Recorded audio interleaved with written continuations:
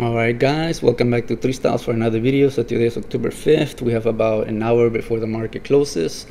Usually we do analysis after the market closes because we could see a full candle in case we need to do anything, the full signals before, if it doesn't end and then it changes. It could change signals and everything. But today I'm not mostly talking about my full analysis like I usually do. It's another quick video, an update from my most watched videos. I know some of you guys have been following me just for that. So if you have CEI or have traded it, today was the biggest red day ever for it. It was down 65% at its highest. It was down 65% at its lowest, I mean to say. And guys, on the last video where I showed you right here, let me tell you, I'll open on the YouTube or my own channel because where I don't want to make the trend lines again for this other video. So when I told you guys the trend line here was broken and be careful 3 days ago or 4 days ago, or 3 or 4 days ago, when I told you the trend line was broken and you need to be cautious because people that are pattern traders will take profits. And now if you notice guys, and I don't think it's a coincidence, if you know stocks and you kind of, if you're kind of smart, you will know that if you're a short seller, like this big candle was because of short sell report. Now if you are a short seller also, you wouldn't just do it any day, right? You would want to make sure that an uptrend is done. You wouldn't want to make sure an uptrend is done and it won't go higher. That way you can make more money, because what's the point of doing it here, here, here when you let it grow more and you make more money? And then he also saw what I saw, guys, that the uptrend was broken and he waited another day for confirmation, and then boom, that's when the report came out, because obviously it wasn't going to go up no more. And then boom, he took profits, right? Well, he didn't break. I mean, they probably took profits if they had it too, but being a short seller, what probably did was short sold a lot here, and then they let the report out so they can make a lot of money. And now guys, if you want my advice whether to sell or not, the answer is always sell, guys, after a short sell report. Like, let me show you again closer on this. Like, it'll always go under, guys, after. Even if it's a one big day and it goes up a little bit, it'll keep going under unless they can prove themselves that the short seller was lying or something like that. And it does happen sometimes. Let me show you guys on Blink charging about a year ago, around here when it was growing massively. It went from $5 to like 36 bucks, and then a short seller came out over here. But what they did was they showed proof that a bunch of the reports was false, guys.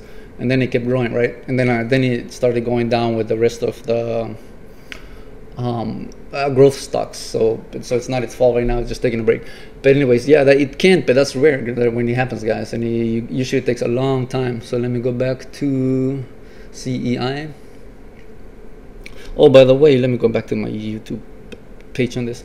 Yeah, so I made this video for you guys, right? So now I was right about this, and I was also right about, I'll show you the 3 months. Also here in this video, when I told you this little downtrend was coming, but you should buy here at the top of this candle because another uptrend was coming.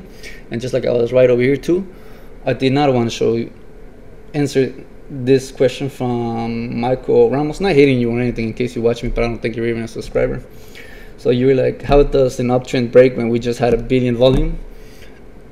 Well, I was letting time show you that it was gonna happen. I didn't answer your question because some people just argue back and they don't even understand, right? So yeah, volume can be positive or negative. That's how you could break, even if you're getting a lot of volume. And so yeah, hopefully, unfortunately, some people gave me, usually I don't get dislikes, but I guess I don't know, they were thinking like you or whatever. Instead of saying thank you or at least appreciating somebody giving you a warning, they just gave me dislikes for that, because people don't always know what they're talking about. But time kind of showed you what I meant. So that the short seller, he waited till an uptrend was broken. But yeah, guys, no, the answer would be definitely sell, guys. And I know there's a lot of people, let me go back to the map chart. And yeah, there's a lot of people like Genius or whatever the company was, they just hold forever, and you'll see them with emojis on their chat rooms like, no, I'm holding, and show their account like negative 73,000. I don't care, with super smiley faces and this and that, and it's going back to the moon and blah, blah, blah, blah. And then before you know it, they disappear because they're down like 90%, they're down like so much of their money. And why do that, guys? If anything, if you did, by the way, shout outs, give me likes or comments, and let me know if you were following me with this place and you were, that we just took a lot of profit. give me likes or let me know. But if not, then take some advice, guys. If anything, take whatever money you have and put it on Dodge, because I'm thinking it's gonna have a big day, not a big day, but a big month in October.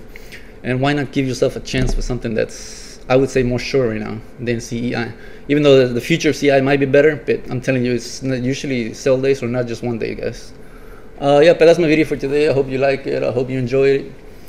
Oh, by the way, when you see people in the comments like that, whoever is typing with like super emojis and typing all like crazy and this and that, smart people don't do that, guys. We don't talk with super emojis and this and that and talk like crazy like we don't know what they're doing. When are you gonna see somebody typing like that in the comments that's smart and knows what they're doing? You never see that, right? So never follow people that in the comments are gonna be like, no, I'm holding this forever, no, I'm adding more and this and that. Yeah, it's true. In the future, who knows? This will bounce back. But way in the future, why not? If you're a trader, or why not wait till you actually see signals that it's coming back, and why not invest in something else meanwhile that's gonna grow your account meanwhile, guys? So I don't know. It's up to you guys to take my advice or not. But if you follow this channel, I'm gonna be honest to you guys. But yeah, I hope you have a good day and peace.